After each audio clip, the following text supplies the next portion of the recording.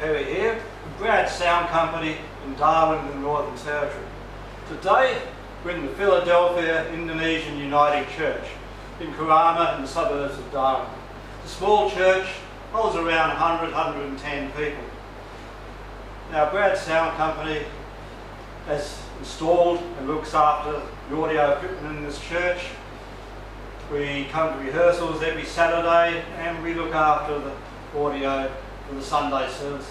So why don't we take a little tour of this church and we'll show you how we've got everything set up and how we operate. Let's have a look. Okay, so first of all we'll have a look how we got the microphones set up. Everything of course numbered from stage right or from the left from the point of view of the front of house engineer. So over here at the table for Holy Communion, little shotgun, Audio Technica Pro 30, very sensitive little condenser, great for the spoken word. Now we go over and have a look at the pulpit. For the pastor, this is the Clock Audio Mini Shotgun, very nice microphone, very good for reproducing the spoken word, and very flexible,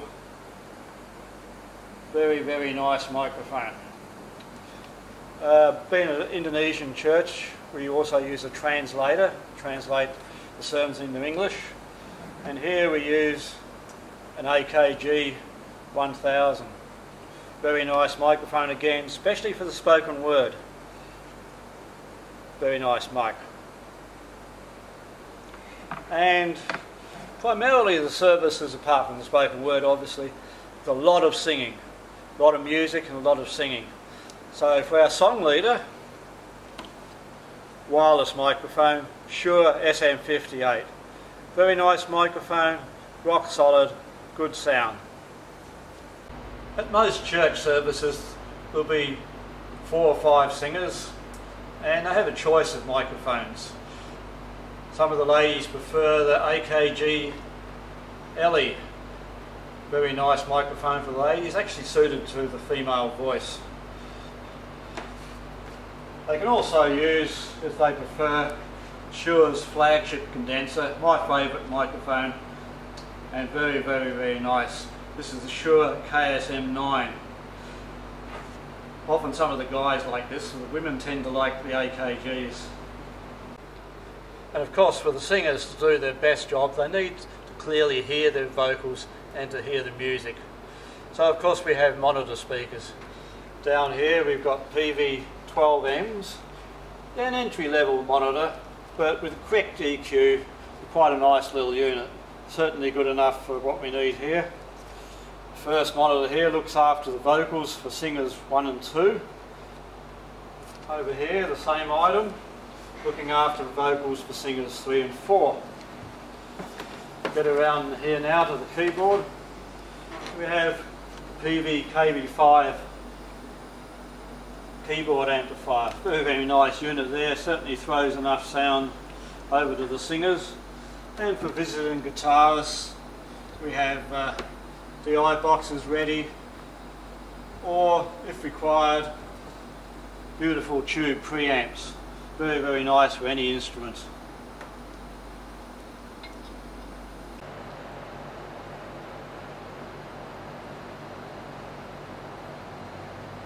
Okay, apart from our regular choir singers, we often have visiting vocal groups from the church, solo performers. We never know who's going to be up on stage, so we have plenty of microphones to spare. Everybody's favourite, Shure SM58. We have plenty of these, so whoever comes on the stage, we're not caught by surprise.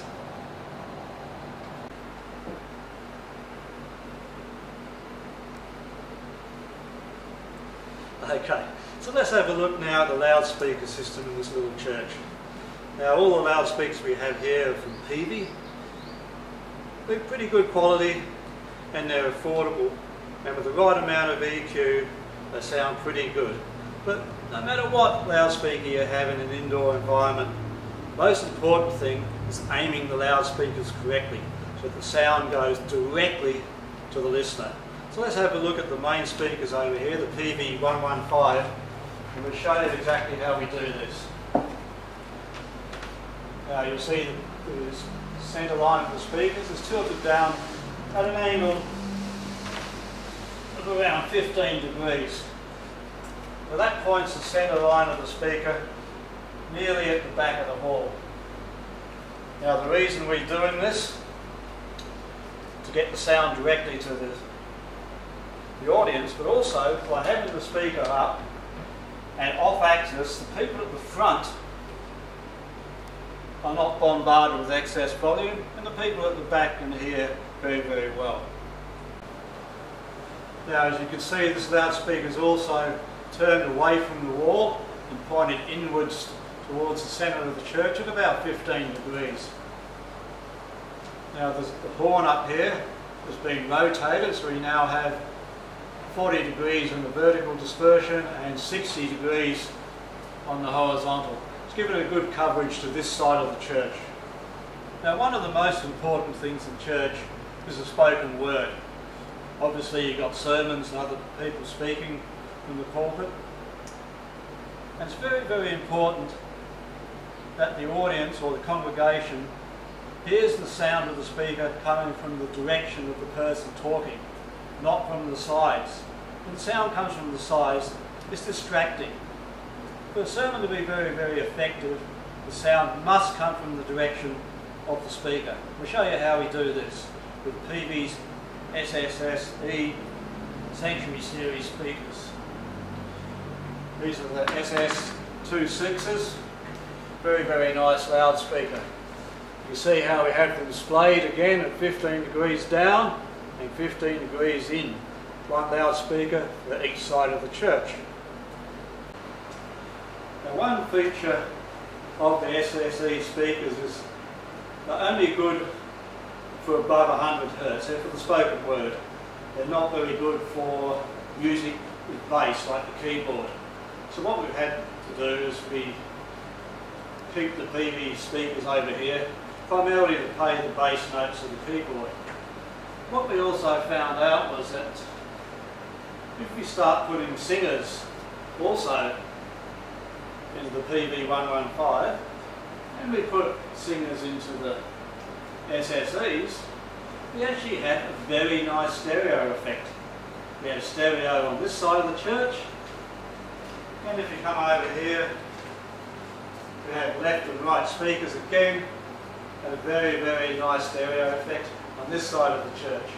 We had originally intended to remove the PV speakers on the side and replace them with subwoofers, but by sheer chance or good management, this is a very, very effective dual stereo system.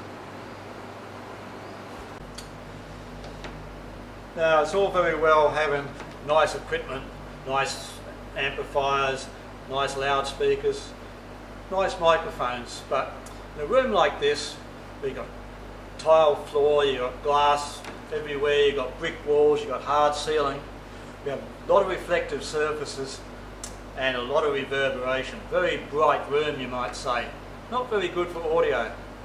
So what have we done to tackle this? Is at each end of the room we've put a lot of sound absorbent equipment to stop the sound bouncing around from the stage and bouncing around from the back of the church. So we'll show you how we've done this. Primarily over the pastor's microphone area, you see up in the ceiling we have specially made panels of fiberglass insulation, and that helps prevent feedback from the pastor's mic. Now, all around the stage have this beautiful Indonesian curtains, underneath a nice white curtain, but behind the white curtain we have several layers of geotextile fabric, very good for sound absorbing. Between those layers we have a 50mm acoustic foam, and behind the acoustic foam again we have, believe it or not, egg cartons, and this is very, very effective for damping the sound. So let's go down and have a look at the back of the church now and see what we've done. Okay, we're at the back of the church now. Again, behind this nice cloth we have some homemade acoustic panels. We're using acoustic foam. That's sandwiched between panels made out of old carpet, blankets, whatever we can find, steel framed, covered with some nice cloth from Indonesia. It's very, very effective. Most important that we stop the sound from the loudspeakers hitting the back wall and reflecting back to the congregation, and more importantly reflecting back to the stage.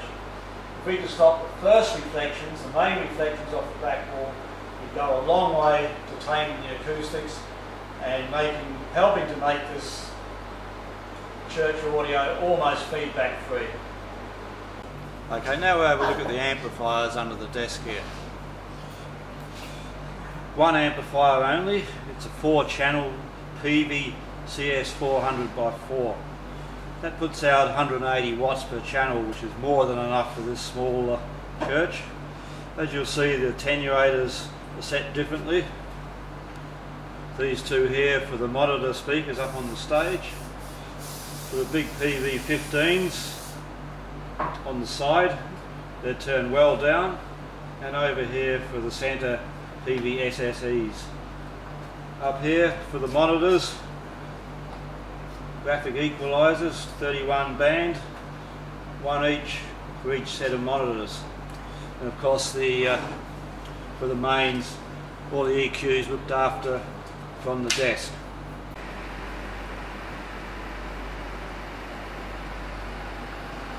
Okay, the control desk, very important obviously in any audio system. And again we've chosen PV equipment. This is a 24FX, 24 channel inputs, very, very nice basic mixer, does everything we need to do, has a digital processor with all sorts of effects, reverberations, delays, compressors, any sort of effect we need. It's got built-in equalizers. As you see, the parametric equalizer there, that's the house curve we use, and it's a very, very useful tool. Over here we do our recording.